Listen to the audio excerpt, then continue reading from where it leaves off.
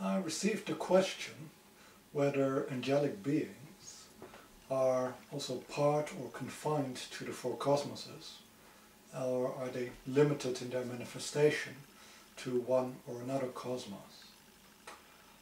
It's important to realize that these four cosmoses,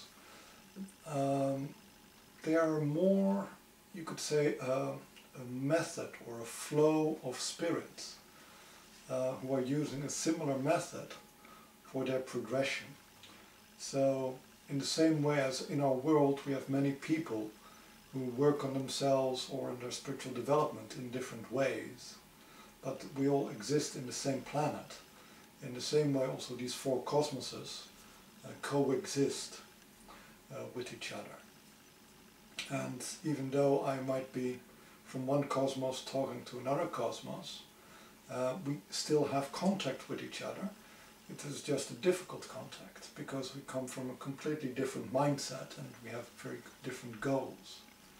So it could be compared with me maybe talking to some Inuit in Greenland about how my life is and how things are and what is good or bad.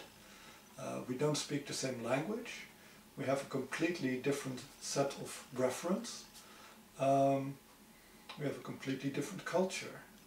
And in this same way these cosmoses are also separated by their view, by their habits, by their ideas.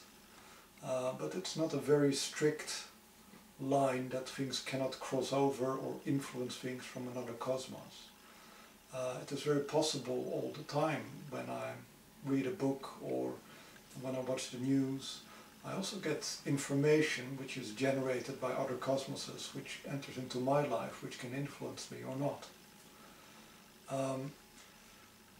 So the four cosmoses are in a way coexistent, and the angelic beings themselves are in a way not so much part of the flow which form these cosmoses, because these cosmoses are created by our desire to grow, to improve ourselves, to evolve. And an angelic being is what it is, and if it needs to be different, it will be made different. So in that way an angelic being is not evolving or growing or working on itself.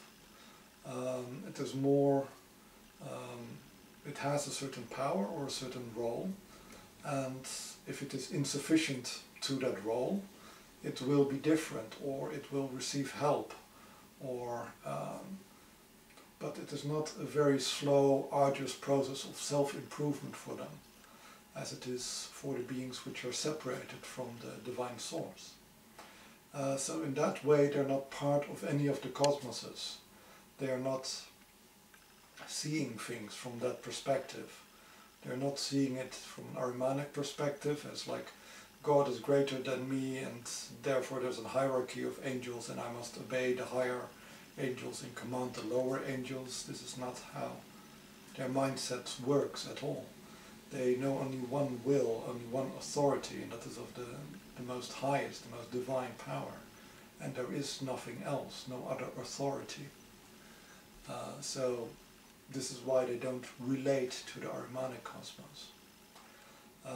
The Luciferical cosmos, which is all about growth, self-improvement, seeking the light, and this is also an impulse which is quite unknown to them. Of course they strive to comprehend, to listen to the most supreme being, and by their exposure to the supreme being also they are altered.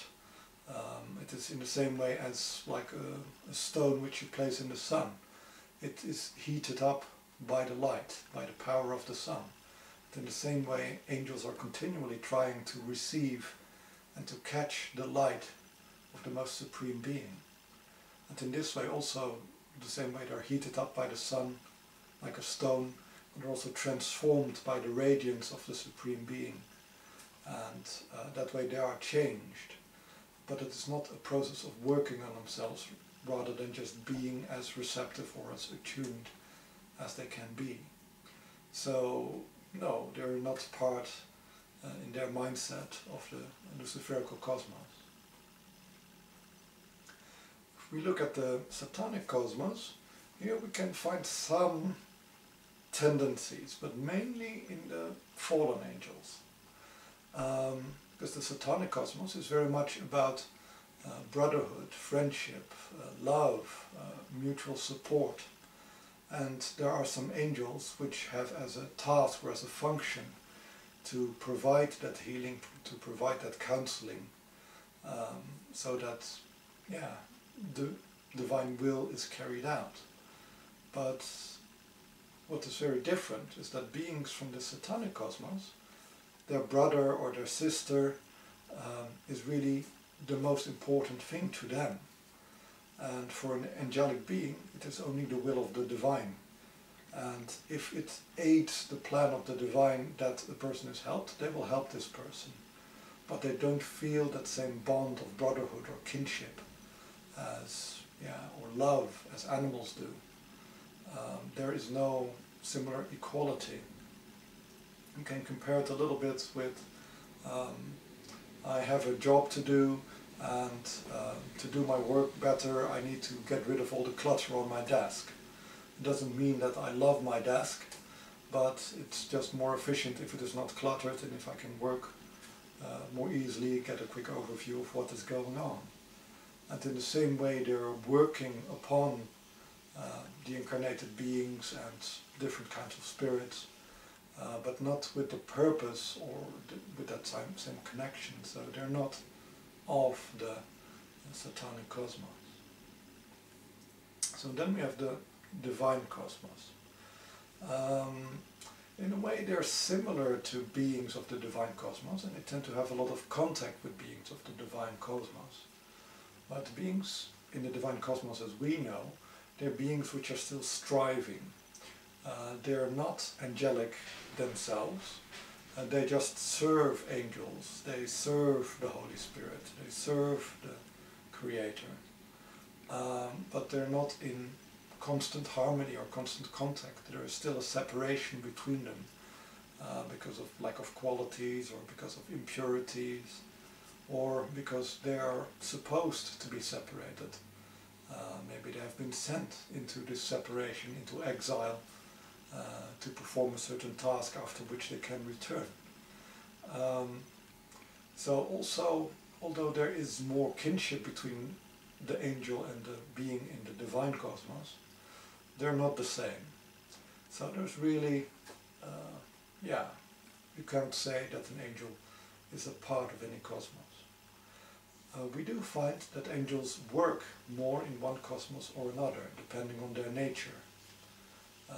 For instance, Raphael, the angel of healing, is very active in the Satanic cosmos, because healing is about plants and stones and herbs and animals and spirits working together, helping each other, supporting each other. So of course the angel Raphael, who is the angel of healing, works with all these powers. He teaches all these plants and animals and stones how to heal each other, how to support each other, how to benefit from each other's contact and company. If we look at the Archangel Michael, for instance, so yes, of course, there's a division in where they are active, but ultimately the angel is carrying out its mission, and wherever the mission can be carried out, that is where it will manifest itself. So if the mission can be carried out in the Ahrimanic cosmos, it will go there, it will manifest itself there. Etheric cosmos, the same with the Satanic or the divine cosmos. The angel is not confined to any one cosmos or another, but depending on its nature, that the beings from one cosmos or another might be more receptive to its emanations, to its teachings, to its influence. So you could say that it is rather the beings within that cosmos invite the angel by being receptive to it, by being open to it, and by being good instruments for the angel the angel will manifest itself, it will use them to work the divine will in them. So, I hope this gives a little bit more understanding about where the angel themselves are located and what their interaction is with the four cosmoses.